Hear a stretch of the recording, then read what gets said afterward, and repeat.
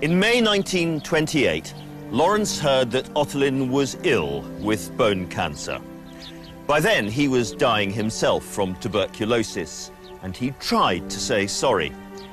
In a letter to her, he said, "You've influenced lots of lives, as you have influenced mine, through being fundamentally generous and through being Ottoline.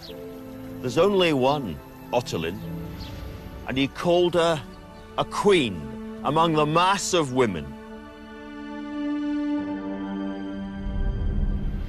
But the miner's son and the lady never saw one another again.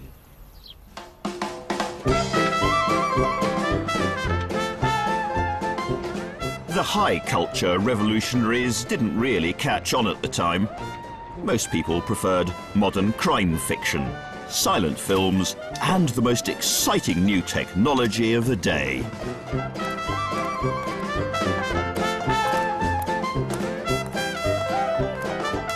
One evening in June 1920, a crowd was gathering outside the Marconi Works in Chelmsford, Essex, waiting breathlessly for the Australian-born opera singer Dame Nellie Melba.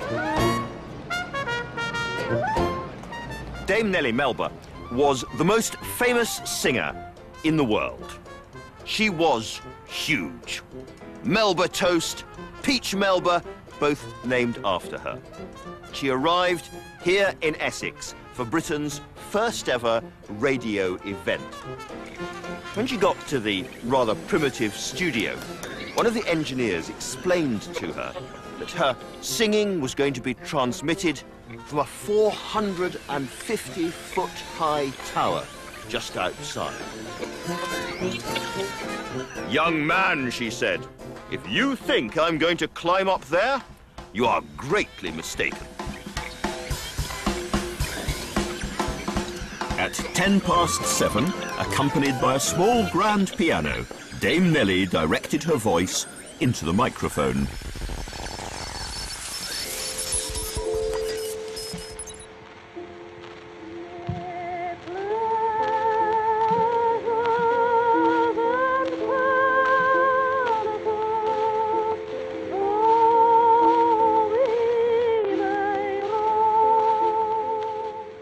The 30-minute concert, sung in English, French and Italian, began with Home Sweet Home and ended with a single verse of God Save the King.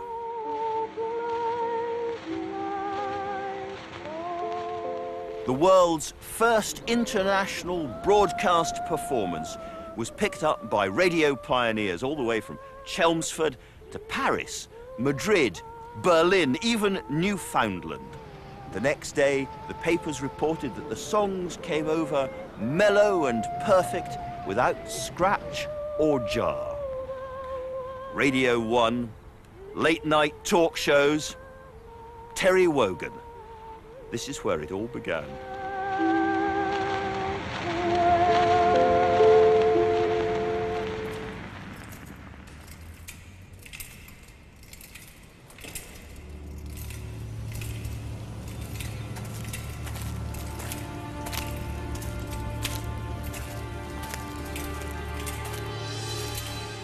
Christmas 1918, Lincoln Prison. An Irish prisoner is serving at Mass.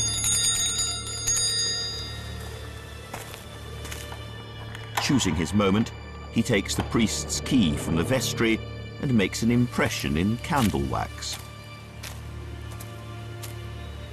One February night, the prisoner used his copied key and walked free from the building.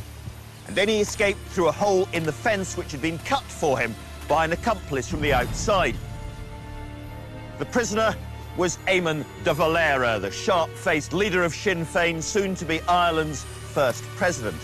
And his accomplice with the wire cutters was Michael Collins, a Republican hero known as the Big Fella. That night, they were working together. Soon, they would be mortal enemies as a bloody civil war turned Green Ireland red. In January 1919, Sinn Féin declared Ireland's independence and formed its own parliament, the Dáil. This was an assault on the Empire as well as the United Kingdom.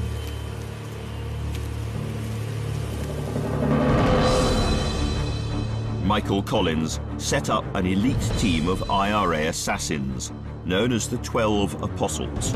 They efficiently targeted British troops and collaborators. The British responded with an MI5 trained team of British agents, known as the Cairo Gang. In November 1919, Collins set out to destroy them. At 8 one Sunday morning, the 12 Apostles burst into 8 houses and shot 14 British agents dead. One was killed in his pyjamas trying to escape through the back garden. Some were shot in bed, some in front of their wives. Now the violence spread in all directions. Sinn Féin and the Dáil were outlawed, and British forces stormed through Ireland.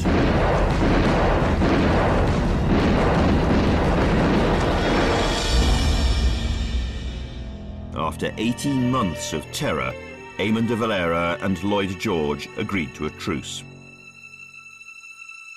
Talks began in October 1921.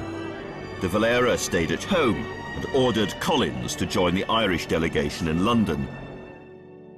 If he came back with less than Sinn Féin's full demands, Collins knew he'd be the scapegoat. As the negotiations began, he said to a fellow Republican, "You might say the trap is sprung." The talks moved towards a compromise, with Ireland self-governing but still inside the British Empire, and with the 6 predominantly Protestant northern counties free to choose to remain within the United Kingdom. After nearly 2 months, the Irish delegation was still agonising over the deal. With a theatrical flourish, Lloyd George arrived brandishing 2 envelopes. One contained the agreement, the other the refusal to come to terms. "If I send this letter," he said, "it's war, and war within 3 days. Will you give peace or war to your country? We must have your answer by 10 p.m. tonight."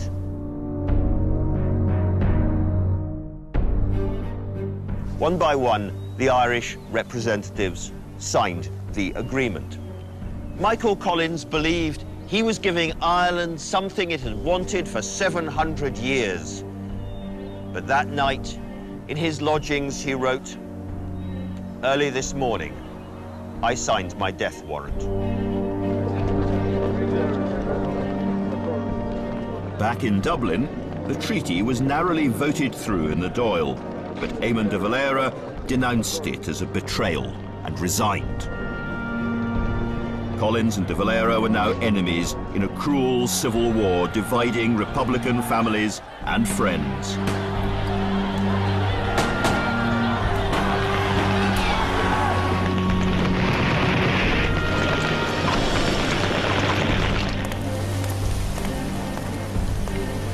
In August 1922, Michael Collins, now Chief of the Irish National Army, went on a tour of his home county, Cork.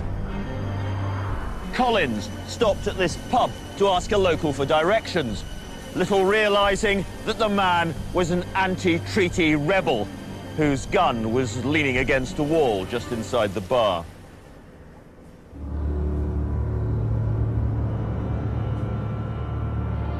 That evening, Collins came back along the same road.